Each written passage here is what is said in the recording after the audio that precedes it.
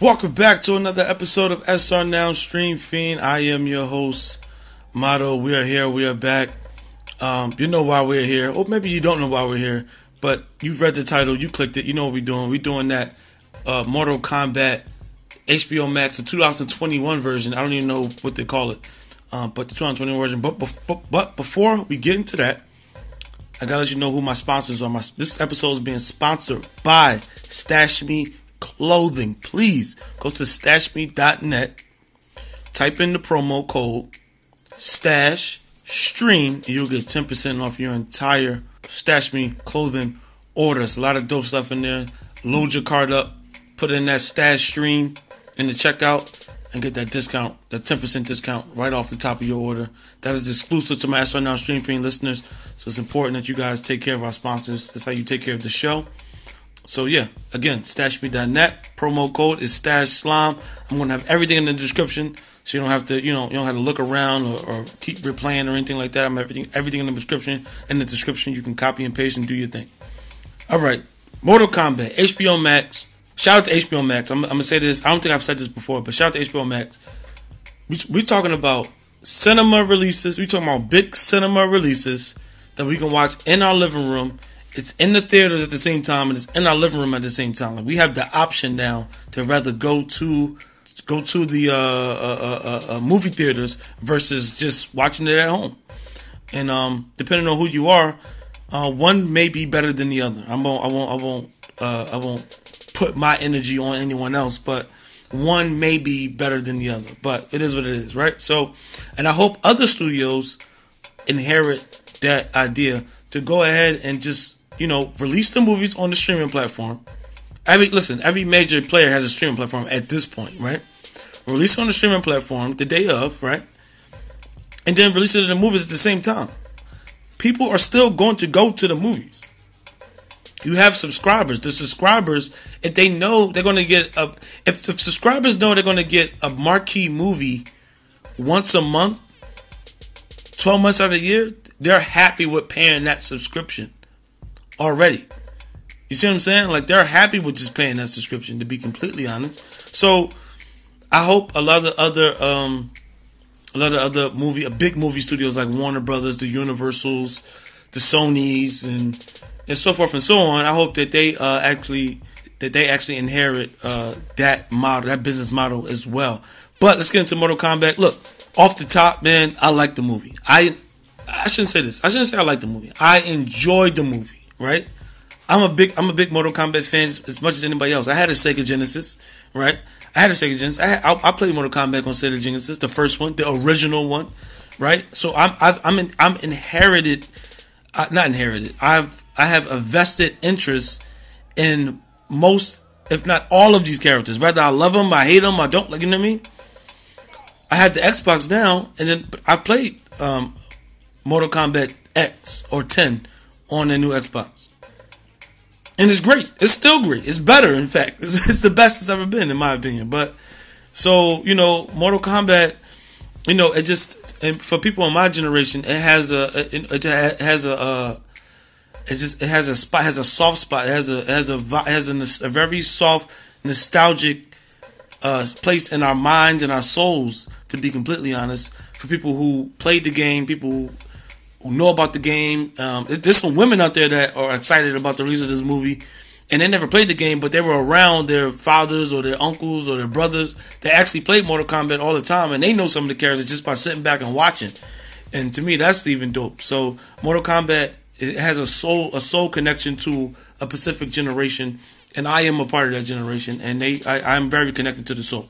With that being said, I'm happy to see the characters that I've seen.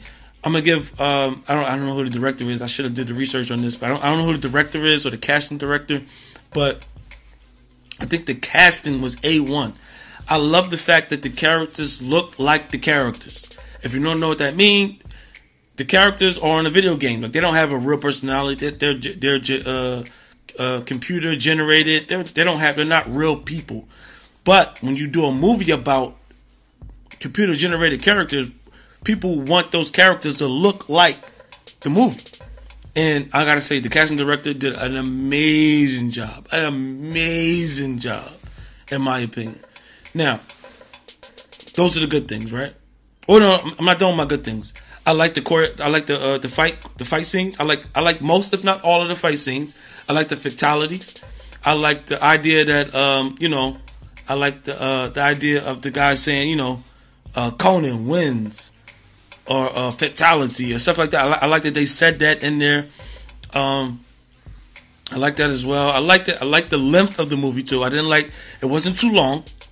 It wasn't too long at all. It was like less than 2 hours, I think. I think it was about less than 2 hours.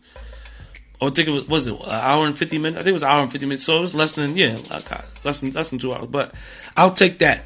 It wasn't 4 hours like what's that? The Justice League. It wasn't that at all. So I'll take that. It was concise. They told the story. They got the story off. They made their point. They got the rising resolution, the climax, the falling resolution. They got everything into the story. They sealed up every story, and they left a little room at the end. But we'll get to that later. They left a little room for another Mortal Kombat movie in the future. So, but we'll see, right? So yeah, those are the things that I liked. Those are the things I liked. So, okay, here's what I didn't like. I didn't like some of the comedy some of the forced comedy that was in there. Like there were some things that were fun. There were some characters that said some funny things, and it made sense. The timing was right. And then there were some characters that tried to say funny things, and then it just didn't land that well. Very, very subtle, very, very small. It didn't make a big difference in the movie, but it's just something that I noticed that I didn't like that much. Okay, cool. We all know the storyline, right? So if you play any Mortal Kombat game, we know the storyline. We know the beef that Scorpion and Sub-Zero had. That apparently that beef is deeper than rap. Like if you can see how it goes, like the man went to hell and came back, and it's deeper than we understand, right? So we all know the story. The story itself is not that elaborate, right? I thought my thinking is, I thought when you put it on the big screen or on the silver screen, so to speak, or so it said, that you create a deeper story. Like you have Marvel does it all the time, DC does it all the time. Marvel and DC are all things generated based on comics that was written years ago. But yet and still they'll generate stories and generate stories and storylines. They'll generate storylines based on that. They'll stem from the comic, and then they'll generate storylines going forward. So all I'm saying is they had an opportunity to do that, but they kind of stayed true and blue to some degree. Like the story was about 90% of what we know about Mortal Kombat in the games, like the storyline kind of, right? So I thought they had an opportunity to make a rich story. They could have made the story a lot richer. They could have added ingredients. You know how you add ingredients to cake to make the cake more rich or more moist or more soft and stuff like that? They could have made the story a lot more rich than it was. You know what I mean? I think Warner Brothers had the budget for them, and they could have did that. So to me, the story came off cheesy, but the reality is the story is cheesy. But I'm saying once Hollywood gets it, they could have took that and ran with they could have did a deeper story.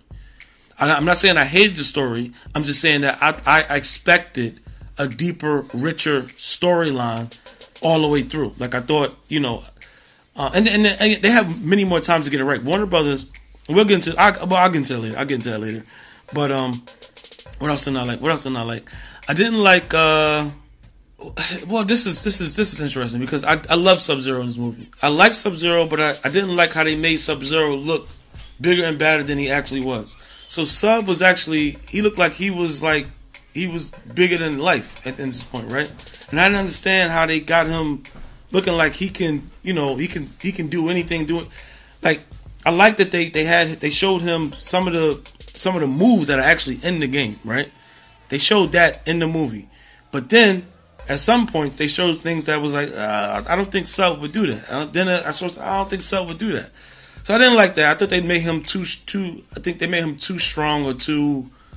I think they made him bigger than what he was, in my opinion. Right, and that's just my opinion. I'm just a Mortal Kombat fan, and that's just my opinion. So it is what it is, right? But yeah, I think that's it. I think those are things I didn't like. Those are things I liked. Those are things I liked. Those are things I didn't like. And overall, I think Warner Brothers has an opportunity. Check this out, Warner Brothers. I'm going to give y'all this for free. If y'all want to, y'all can make this a series, right? Y'all can make this a series. Y'all can drag it out slower. The story is slower. People from my generation are going to tune in anyway. Me, myself included. We're going to tune in anyway. We're so nostalgic for Mortal Kombat. We're going to tune in anyway. Or you can make this movie, you can make these Mortal Kombat movies every 2 years. Mortal Kombat has a lot of characters, and more characters than that were introduced in this movie. And you also have the Dark Realm, and so many realms that just because they died doesn't mean that they just died. They went to they might can live in another realm and stuff like that. So y'all can keep this going. They can make a Mortal Kombat movie every 2 years if they wanted to. In fact, and I think if they want HBO Max to work, I think they should make it. They should make a movie or an adaptation of this movie every 2 years going forward. So 2023, there should be another Mortal Kombat movie. 2025, there should be another Mortal Kombat movie. If you want HBO Max to work, but it is what it is. So that's my assessment. Oh, my flash screen. So I gave it 7 out of 10 flash screens, man. I enjoy seeing the characters. Again, the story is dull because the story is dull. But I thought Hollywood would enhance it, but they didn't. But the story is what it is, right? They just it's not very much story to work on with this Mortal Kombat movie, right? So I gave it a 7 out of 10 flash screen. That's my rating for the movie. And yeah, make sure you rate, subscribe, and review on whatever platform you listen to the show on. It'd be greatly appreciated. I'm over and I'm out of here, man. See you guys next Tuesday.